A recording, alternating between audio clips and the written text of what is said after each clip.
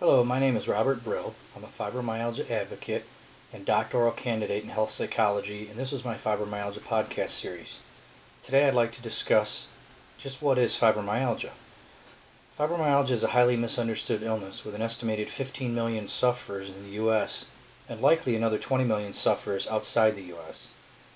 Fibro is classified as a syndrome versus a disease because it's a collection of signs and symptoms that are not really related but do occur together. Individuals with some rheumatic diseases like lupus or rheumatism are suggested to be more likely to develop fibro at some point in addition to their rheumatic disease.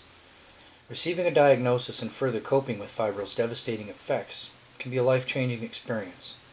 Learning to beat the disease requires acceptance, education, support, treatment, and hope, among other things. Accurate information about fibro can be hard to find and sort through and determine what steps you need to take. My blog, fibrobulletin.wordpress.com, and my podcast series aim to teach you how to learn to live with this disabling illness. My goal is survival, and the absolute sacrifice is giving up and giving into the disease, letting go of hope, surrendering to your symptoms, and giving up on everything positive in your life that you need to keep you one step ahead of the disease. Successfully living with the disease day in and day out is a testament to your strength. The rest of the world does not yet understand what it means to have this disease, and most often neither do a large percentage of the medical staff that you may encounter. The key to surviving fibro is a complex process that involves two primary efforts on the patient's part. The first is to never stop looking for answers and help, and the second is to never stop hoping for all the things that you desire that will get you to a place that you can effectively cope with the illness. This, of course, is different for everyone. What's important to remember is it's not how you get there that counts, and that you keep trying different things and never stop trying to improve your health that'll truly benefit you in your pursuit for wellness. Chronic illness does not have to translate into a poor quality of life if you don't let it. The information about fibro that exists today is not common knowledge.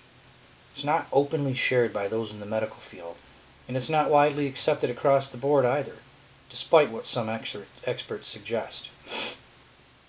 Quality information about fibro is buried among the many layers of disbelief, distrust, and bureaucracy.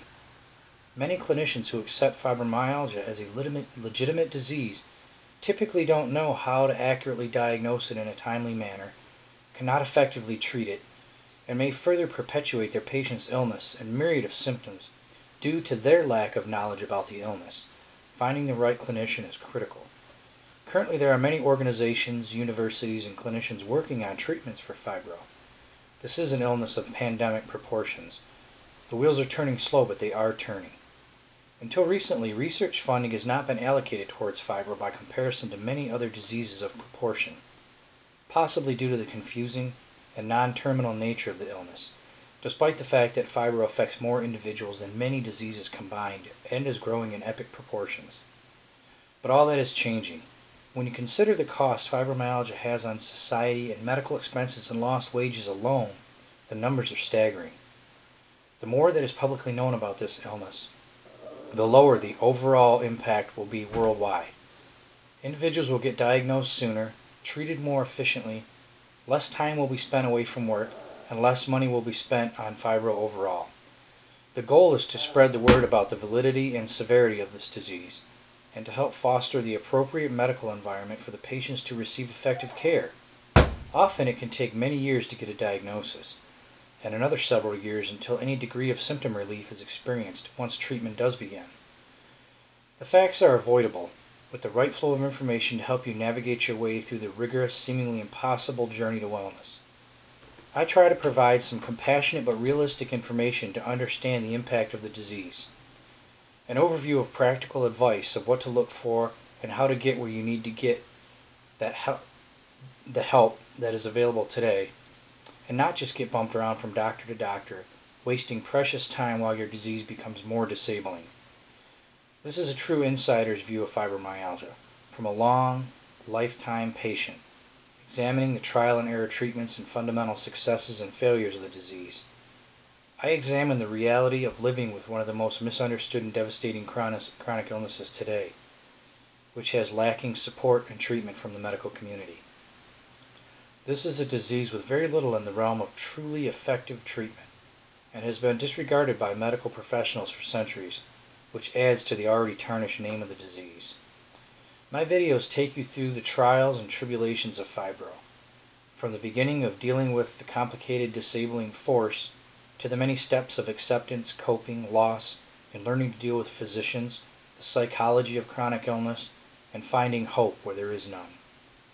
Together we can examine some of the controversies surrounding fibro, like misdiagnosis, hormones, sleep, fatigue, nutrition, fitness, medications, the Social Security process, symptoms, lab testing, treatment modalities, staying positive, emotional support, depression, and more. I've comprised valuable information to help those with fibro help themselves, to help those who cannot find hope buried within this tragic chronic illness, and to help those who want to educate themselves to stay one step ahead of fibro. This illness can have disabling results, and the key to wellness is educating yourself and advocating for yourself where others will not. Someday everyone will appreciate the impact of this illness and the importance of its severity.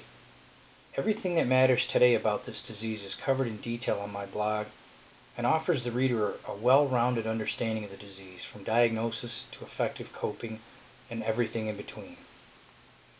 What were once thought to be invalid diseases by the world eventually became validated with time and research, and so will fibromyalgia. Sadly, though, for millions of people, time is not on their side and help is desperately needed now. Science is narrowing the gap with fibromyalgia between ability and disability, and scientists are eliminating invalid theories every day, and we definitely know a lot about what fibromyalgia is not. Unfortunately, all the medical field offers many people with fibro today are hollow theories and trial and error therapies. Fibromyalgia is an illness that is grossly misunderstood in every possible category, and in greater number than most people in the world realize. So learn for yourself everything you can about fibro and discover for yourself your road to wellness. Thank you.